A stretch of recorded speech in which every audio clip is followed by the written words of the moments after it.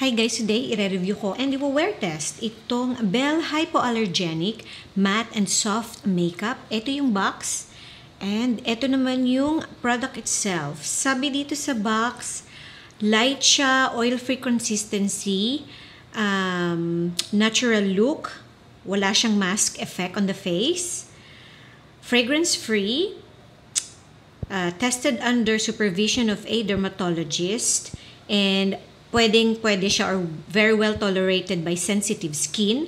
Nakaka-conceal ng redness and other skin imperfections. So, tignan natin. Significantly improves the look of skin. Nakaka-reduce siya ng appearance of pores. And meron siyang powdery finish. Pero healthy, parang healthy tone naman siya. So, huwag na natin masyadong patagalin. Nakapaglagay na ako ng skincare ko. Walang primer guys. Pagpasensyahan nyo na basta itinali ko na lang yung buhok ko. Ang init. So, eto siya guys. Meron siyang yung plastic na, na cap. And meron siyang pump. And wala siyang lock mechanism dito sa pump. Gagamit ako nitong beauty blender. Diba? Dire-diretso tayo. Pak, pak, pak. Sayang yung oras eh. So, eto siya guys. Halos hindi siya gumagalaw.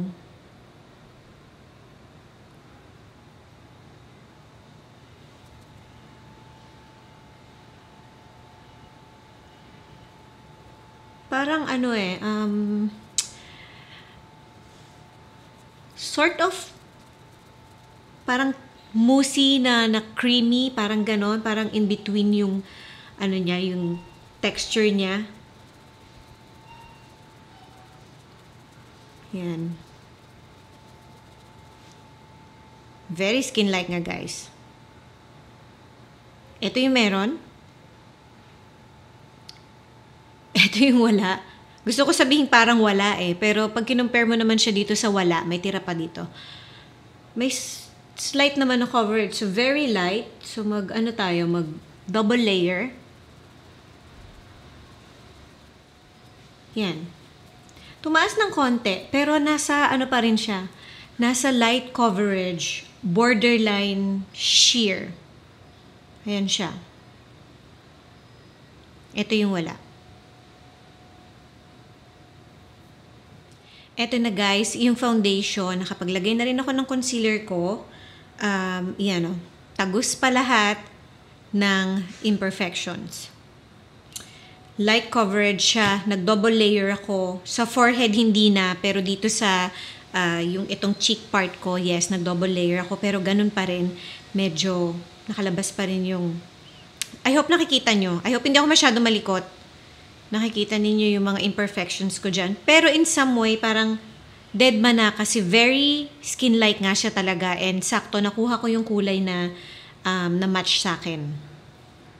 Eto na guys, yung finish na makeup, sinet ko siya nitong MINISO MINIPONI Invisible Fix Loose Powder number 02 na nude. And then, naglagay ako ng finishing powder. Ginamit ko is itong by Terry na brightening CC powder at saka itong MAC na next to nothing na pressed powder. Nabitawan ko pa nga yung by Terry ko. Nadurog siya. Pakita ko sa inyo. Gustong-gusto ko tong finishing powder na to. The thing is, ang bilis niyang madurog. So, ayan, medyo nadurog siya. Nakakairita. Ang mahal-mahal niya. And, syempre, naglagay ako ng highlighter. On my lips, naglagay ako nitong ELLANA na Love is Life. And pinatungan ko lang ng the BALM na Read My Lips Lip Gloss na Snap. So, ayan siya guys. As of the moment, ayan. Okay naman yung shade sa akin. And habang nagme-makeup ako or habang tinatapos ko yung makeup, pinapawisan ako, panay ang blat ko ng ilong ko lalo dito. Mainit. Nakalabas pa rin yung mga discolorations ko sa skin. Hindi ko na siya pinatungan ng yung ginagamit ko na ELLANA na powder foundation or any concealer. Kaya yung dito ko medyo nakalabas pa ng konti yung hindi naman redness, pero yung parang discoloration ko sa gilid ng ilong, yung sa chin, yung sa forehead. Pero overall, Okay siya. Hindi siya yung parang foundation-y, tignan. Hindi siya super heavy. Parang skin mo lang na alam mong parang kunyari nga, hindi naman kunyari, parang ang dating naglagay ka lang ng powder. Parang ganon. So kung ayaw ninyo ng ganitong finish, gusto ninyo yung kita na naglagay kayo ng foundation, hindi nyo itong magugustuhan.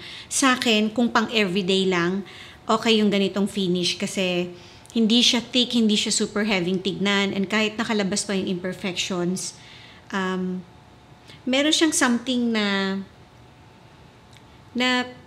nakakadugas naman siya. Siyempre, in addition to yung mga powders pa na ginamit ko, na parang maging presentable naman yung skin mo. So, ayan siya guys. Okay siya guys. Kanina pa akong pinapawisan. Walang tigil. More on dito sa ilong. So, possible na siguro nabura ko na yung powder dyan. Possible na baka nabura ko na yung foundation. Pero kung titingnan ng malapitan, okay naman. Walang obvious na parang nabura siya. Kung nabura ko man siya, wala siyang obvious na ganon. Basta hindi siya obvious na nabura siya. I think maganda yung oil control niya. Kasi, ayan o, kahit pinapawisan ako, merong sheen. Nakikita niyo sa forehead ko, sa chin area. Pero hindi siya yung oily. And yung ginamit ko na powder, meron pang konting glow yon. Nag-finishing powder din ako na may glow. Pero after 3 hours, okay pa siya. Hindi siya oiling tignan, hindi siya greasing tignan, hindi siya patsi-patsi. Even dito sa may chin area ko, na dyan ko madalas nakikita yung nasisira, wala. Gusto kong sabihin yung itsura niya kasi parang kakalagay lang eh. Pwede, pero parang kakalagay lang after mga... Ang hirap sabihin eh, kasi parang hindi siya talaga gumalaw. Kahit na pinupunasan ko, nagbablat ako ng ilong, nagbablat ako ng chin, nagbablat ako dito. Parang kung gaano siya ka-fresh kanina, nabawasan lang ng konti, pero fresh pa rin. And ngayon na mas nag-blend na siya sa skin ko, mas parang balat ko na lang. Hindi ka mukhang naka-foundation. Swerte lang kasi nakuha ko yung magmamatch sa akin na shade. Ang ganda niya guys. Ang ganda nito guys. Hulas na ba yung itsura ko guys? So tuloy-tuloy pa rin yung pagpawis ko, yung pag-oil up ko. Actually, pawis pa ako dito. Pero may halo na siyang oil. So ayan siya guys. Tignan niyo yung forehead ko. Meron siyang konting sheen. Pero yung the rest na part ng face ko, okay pa siya. May pagka-powdery finish siya. Or sabi nga may powdery finish siya. Kahit hindi ko i-blot eh, actually okay pa. Gusto ko lang pakita sa inyo yung itsura pagka-blinat at this point. Yung dito sa my nose area ko, kakapunas ko siguro, again, baka nabawasan na yung coverage, pero kahit na walang obvious na signs na nabura na siya. Yun lang, nakalabas na talaga yung mga imperfections ko lalo dito sa may ilong. Pero balanse pa rin guys yung sabihin na natin yung coverage niya, yung kulay niya. Ang ganda, balat na balat, and yung parang powdery na finish niya, naka-help na mag-control ng oil. Yung powdery finish niya, I think yung nagkukos, kaya mukha siyang parang powder lang na foundation, or parang powder lang na nilagay sa face instead of foundation. So ulitin ko, kung ayaw ninyo ng gumamit ng foundation na parang powder lang yung ginamit, hindi nyo ito magugustuhan.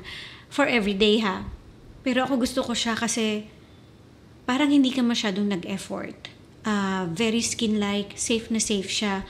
May humulas man sa kanya, hindi siya magmumukhang patsi-patsi. Even now, yung dito sa may chin area ko, smooth pa rin siya.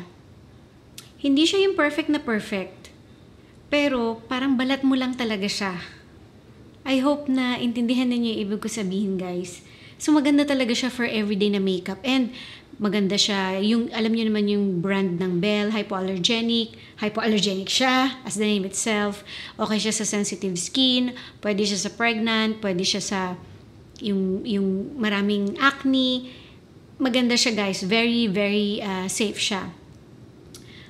So, ayun guys, wala akong ibang masabi sa kanya other than yung coverage niya, hindi masyadong mataas, pero okay lang. Kung pang everyday lang naman, and gusto mo lang magmukhang parang presentable ng konti, or presentable, without looking overly done, okay siya. Yan, gusto ko siya. Ginamit ko siya nung pictorial ko ng yung parang maternity na maternity shoot. Siya yung ginamit ko guys. Kasi gusto ko mukhang parang nakaayos pero skin-like lang, hindi yung super thick, super heavy na makeup. And yan, gusto ko tong foundation na to. Yan, maganda siya guys. So that's it guys. I hope you learned something today, something helpful, and thank you for watching. Bye.